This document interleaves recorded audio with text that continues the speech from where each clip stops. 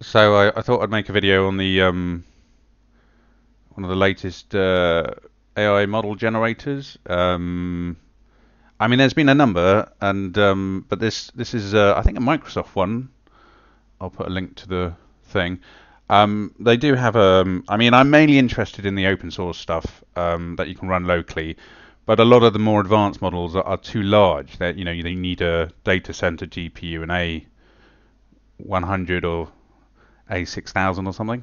Not consumer available GPUs. So although that's saying that normally if they release the weights, which I think that they have done, the open source, some people have managed to quantize the model, the training model, to run on lower end hardware, 16, 24 gigabyte GPUs, and it's getting a lot better. I was a little bit like, oh, this. I mean, it's still not perfect. Right, let's go and have a look at that actual model. So here's the model that I generated, and you can see the topology isn't amazing. I mean, you can retopologize it, right? I mean, if it's, I mean, there's an argument like, well, if it shades all right, and it's not animating, does it really matter, right? And I suppose if you're like an indie and it's just like a, mobile phone game or something, then maybe it doesn't matter. I don't know really. I mean, I'm kind of tempted just to build a whole room full of junk like this, just to have sort of fun. And the UVs aren't terrible either. I mean, but yeah, if you're really like, oh, I want it to be subdividable or whatever, or but yeah, initially I was a bit like, I don't know if people have too much to worry about with the AI stuff, and now I'm starting to thinking this isn't. I mean, the fact that you just like imagine that, it's yeah, quite. I mean, obviously there's a bit of weirdness, but I don't really mind it. I think this is good enough for my purposes. If I wanted to make like a small indie game and there's a load of junk on the shelves and stuff, mid-ground stuff, maybe not hero assets or but yeah, it's sort of. I've been trying to, there's the whole Comfy UI stuff and running all the different AI models, whether that be model generation, video generation, uh, voice generation.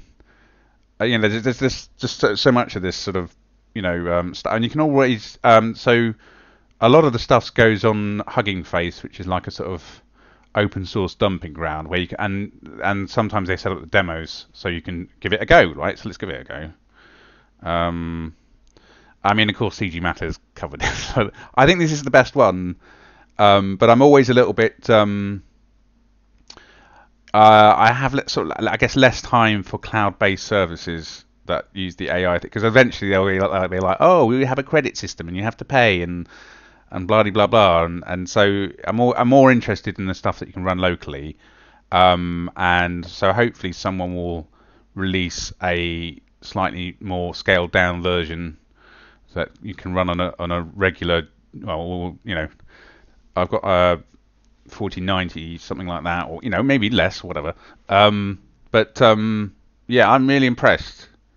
Um, and I mean, there's a number of channels that cover this far better than I can, and there's also 10 cents. You can see my tabs. Yuan video generator, which is kind of Sora-like. It's supposed to be pretty good, although I can't seem to get it to when we run out of GPUs. It's obviously quite popular. I mean, this is obviously the advantage of running it locally. You're not going to have that problem, right? Let's try again. But yeah, I just like it's coming for all our jobs. I mean, there's like AI in animation as well. I mean, there's oh, I forgot what it's called now. But yeah, it's just I think it's important. I mean, the problem is it's such a time sink, and it can be quite painful getting some of this stuff to work locally. In that you have to paste commands in the console and make sure you're using the right versions of Python and whatever, and so it can be a bit of a headache to get to work. But it's only going to become more prolific, and I just don't think it's ignorable anymore. In terms of the quality side, it's getting. I mean, the video. You see, if you look at the Sora video stuff, the the physics is awful. And maybe with new versions or updated models, they can get that better or whatever, right? But there's always a possibility they might not be able to.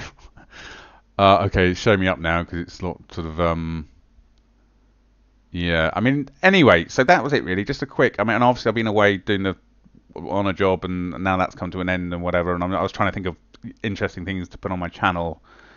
And I think this is. I'll put the link in the thing so you can have a go. Yeah, like I said, I'm quite tempted just to build out a whole kind of, I don't know, man cave or something, a virtual man cave. Uh, yeah, just to have a play around, and just see how much I can generate in a day, like a complete sort of environment, albeit a room. I mean, this is what they say when you get into games art, and coming from a film VFX thing, so it's I don't really. It's basically start with small props like a crate. It's a classic one, right? And then a gun maybe, and then maybe a room, a table, and then finally a character or something.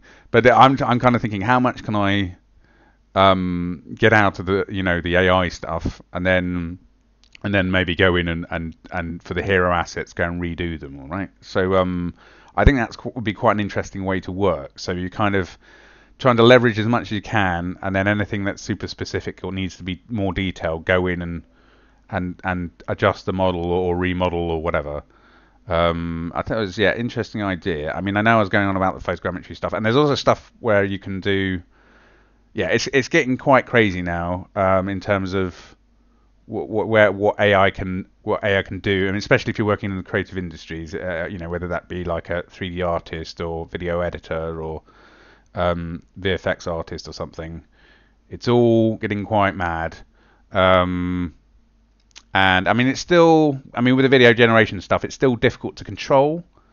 There's a thing called ControlNet, which allows you to kind of input like different render passes as a sort of method of controlling character poses or likeness and stuff like that. I've got other videos just focusing that on the sort of stills thing in like Krita, but the back end of it is using this Comfy UI thing, which is kind of Anyway, I'm going to stop the video because it's just turned into a bit of a ramble. But yeah, I just thought I'd get this video out because I definitely have a look. If you're a modeler, have a look just to know what's on her, well, what's available now. I think that's it. Okay, that's it.